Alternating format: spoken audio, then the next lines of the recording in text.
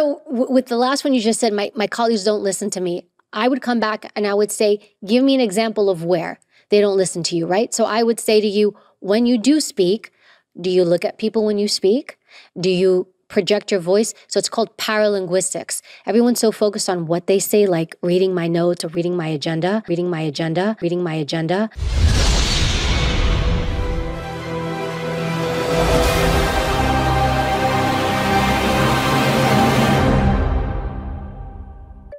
Welcome to Manosphere Highlights Daily. Shout out to the Diary of a CEO for this video. Former Secret Service Special Agent Evy Poumpouras dropped some gems that we would like to share with you guys. Let's get it. The other thing is, I say this a lot when I speak to companies because communication's a big thing. Don't just talk to talk. There's this thing out there, and especially with women, where it's like, make sure they hear you. Make sure your voice is heard at the table. I'm fine with that. Do you have something beneficial to say or value to say? Because if you don't say anything. Half the meetings I go to, I don't speak. Because I have nothing to say. Feminist told women that running their mouths is a form of strength. Check this out. I am woman, hear me roar, in numbers too big to ignore. Hear me roar. This was the song that made Helen Reddy famous, the marching, stomping anthem of the women's movement. Now, let's look at some of the lyrics. Janice, read. Oh yes, I am wise, but it's wisdom born of pain. Yes, I've paid the price, but look how much I gained. If I have to, I can do anything. I am strong, I am invincible, I am woman. In 1971, Australian-American artist Helen Reddy belted out these lyrics to celebrate female empowerment during a time when our country was changing. This was during the second wave of feminism. Women rebelled against all traditional norms, and being quiet was no longer valued. Speaking out was considered gold, and silence was silver. The song I Am Woman won Helen Reddy a Grammy in 1973.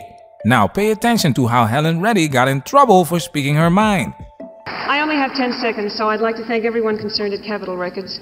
I would like to thank Jeff Wall because he makes my success possible. And I would like to thank God because she makes everything possible. She makes everything possible. She makes everything possible. I didn't really think it through. I mean, now I realize that I said it in Nashville, which is right in the heart of the Bible Belt, and it's a wonder I wasn't lynched. 50 years ago, she didn't think about the consequences because she could do anything. She's invincible and roars like a grizzly bear. That's where we have a problem. The focus on the feeling, but not thinking about the consequences. Now can I get a drizzle drizzle? Drizzle drizzle? Drizzle drizzle. Drizzle drizzle. Now check this out. I think that's such a brilliant way to say it. Yes. Yes, it's like it's your score because people keep tabs on you. Yeah. They know Stephen's going to say something. He doesn't always speak, but if he's going to say something, every time he drops something of value. Whereas people think like, I have to talk because everyone tells me I have to talk, make my voice heard. No, shut up. And if you're silent, then you're not of value. That's what people think. They think, right. Well, you didn't add anything. Right. Well, you didn't take anything away either. Yes. Women used to be able to get away with many things they said, which is why women today have no filter and say the most ridiculous things on social media. Would you rather be stuck in a forest with a man or a bear? Bear. Man is scary.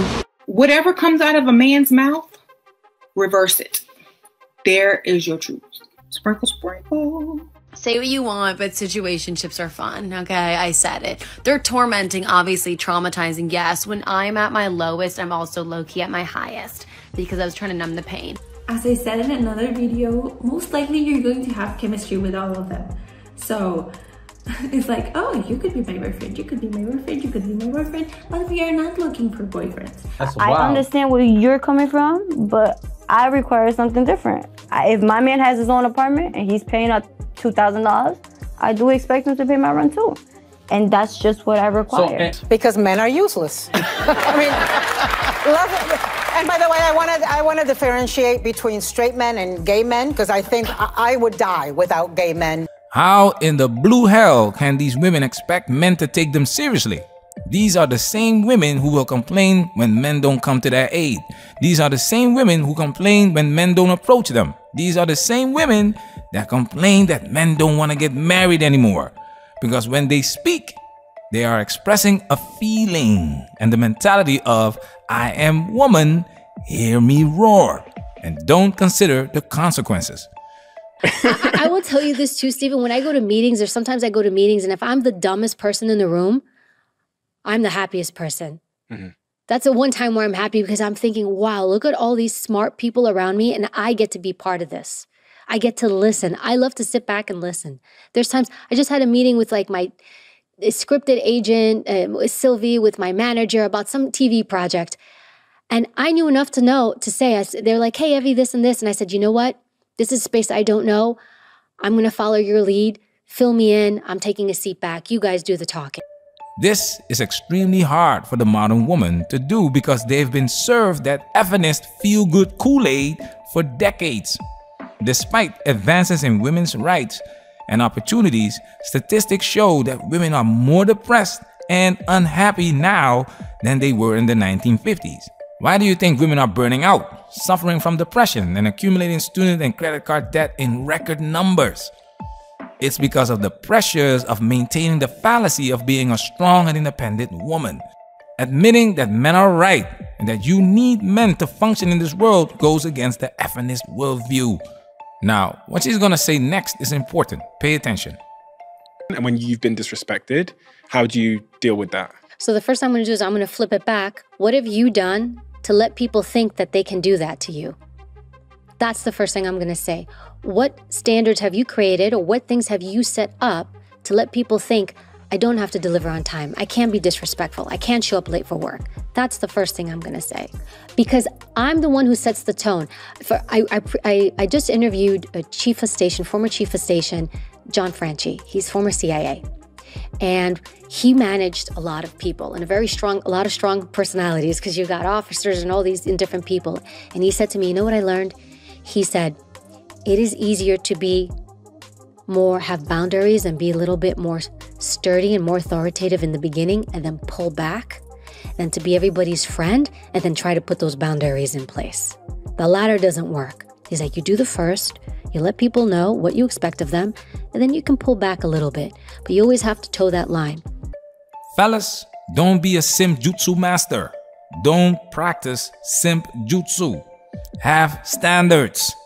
Nowadays, LQWs, low quality women, are the standard, but that doesn't mean you have to accept that. If you don't take yourself seriously, don't expect anyone else to do so. You're not obligated to save these women from the problems they've created themselves. If they want to poke the bear, let them have their way. Grizzle, grizzle. Just make sure people are truly disrespecting you and that's not your ego that feels disrespected, because sometimes people can't take somebody pushing back. And if my goal is to make a great product or business deal or transaction, then everything we do should be in furtherance of that. Management, we working. Protect yourself at all times. This video has officially been highlighted.